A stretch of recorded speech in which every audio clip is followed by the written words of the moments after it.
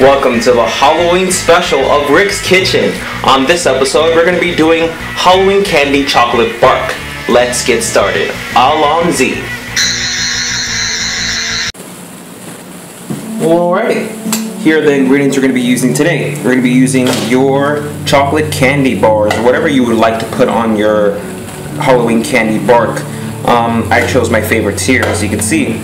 We're also going to be using melted chocolate. I actually tried to make my own chocolate today. I used the remaining bake fat, a cup of bacon fat, a cup of coconut milk, and a third cup of cocoa powder, and this is what it made here. It's really up to you if you want to try this. This is something I've been wanting to try and see if it comes out well. It doesn't look very appetizing, but we'll see how it comes out.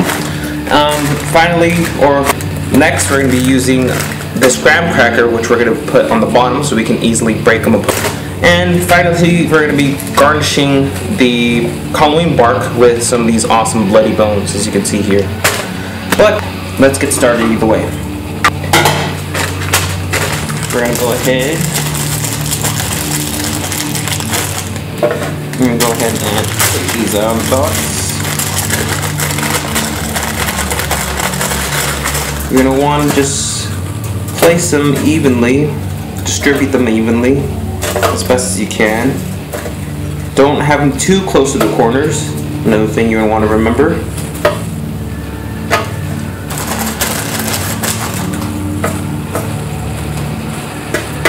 Try to keep them all one-sided on one side, just to keep them even.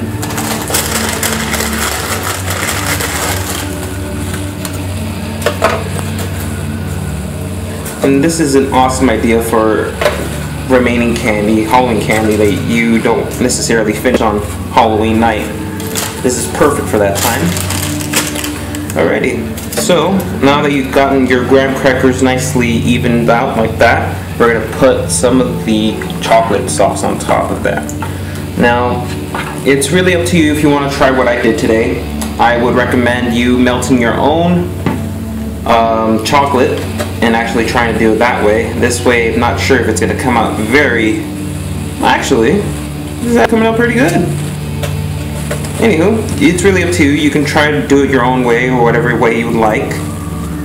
This actually is coming out very, very good. It's going to have a bacony taste to it somehow.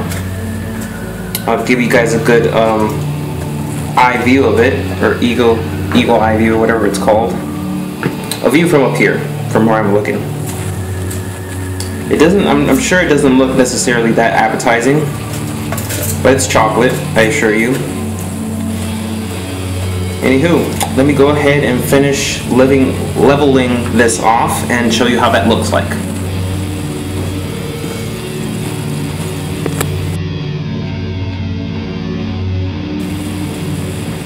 Alright, so as you can see, I got it nicely evened out as much as I could. That's what you're going to want to do. Just try to even out as best as you can. And now we're going to try to decorate. See here, I took the liberty of taking off some of the wrappings of some of these. Let's go ahead and put the M&Ms there first. Not sure what I want to do with these. What type of face, if I even want to put a face. I think I'm just going to evenly distribute them. We'll see right now. Let me get a different angle here. Alright, so we're just gonna angle these, or not angle, but just kind of distribute these as evenly as possible, just to make it a good looking Halloween bark. And since we're not baking this, we're gonna be putting this in the freezer to kind of freeze over. It's gonna be a lot easier to eat these. Then we won't have to wait until they're cooled down. So, like that.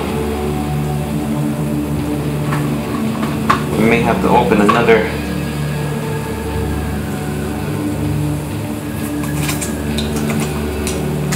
M&M's packet here.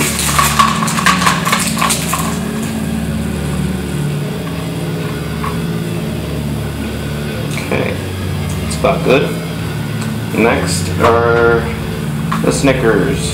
We'll put one there, put one there, put one here, maybe another Snickers.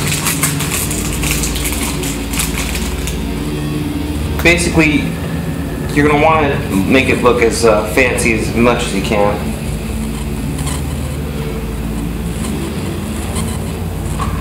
I think I inadvertently made some type of symbol. Who knows? It's candy, people. Do what you must, do what you will. If anyone knows this symbol, please write it down on the comments below. I'm not sure what it's called here. Can't really get the name out from the top of my head here. Lastly, we're going to be putting on our handy dandies. Actually, yeah, let's go ahead. We're going to be putting on our Reese's Pieces. Reese's Pieces are my favorite type of candy, hands down. Of course, next to the Snickers there. Let's get them all out of their wrappings before we put them down.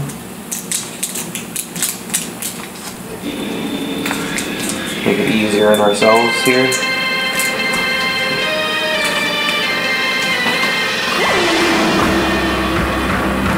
I don't know, should I cut these? I was thinking about cutting these, but I already put them down. I don't know. Not sure. We'll think about it. Gotta think about it. Good stuff. Anyway, talking to myself then. Once you've gotten your Reese's Pieces out, you want to just set them where they want to be, where they kind of fit more easily. Go ahead and open one more to keep it even.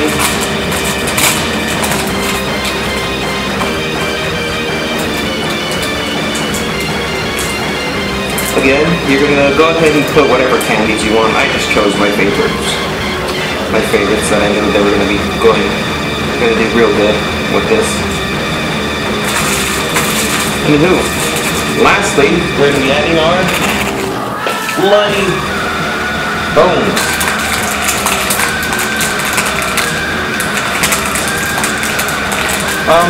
It really is up to you if you want to cut them up. I'm not sure if you're going to be using the same type of design I'm going to be, or same type of ingredients I'm using. You can go ahead and cut them up and so they can look more evenly, but it's really up to you.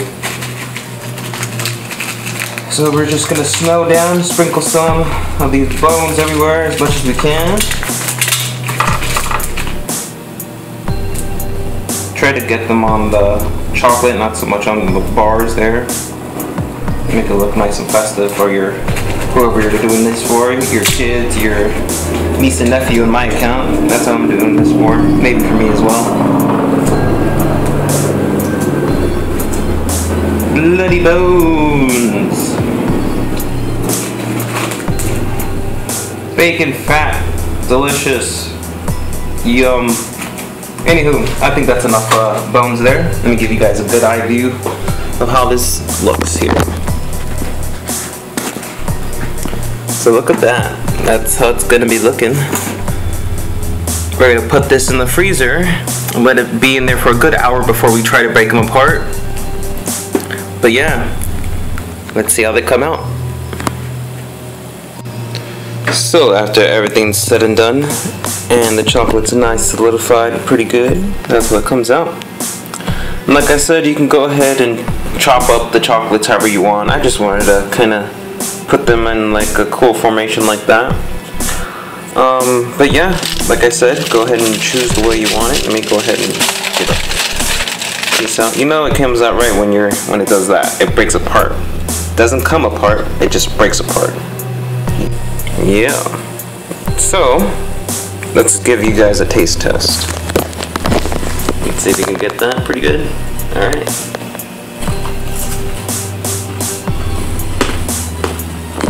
Oh yeah, this is the best thing you can do with your Halloween candy. You can even do this with your kids, your cousins, nephews. Anyway, definitely give this a try.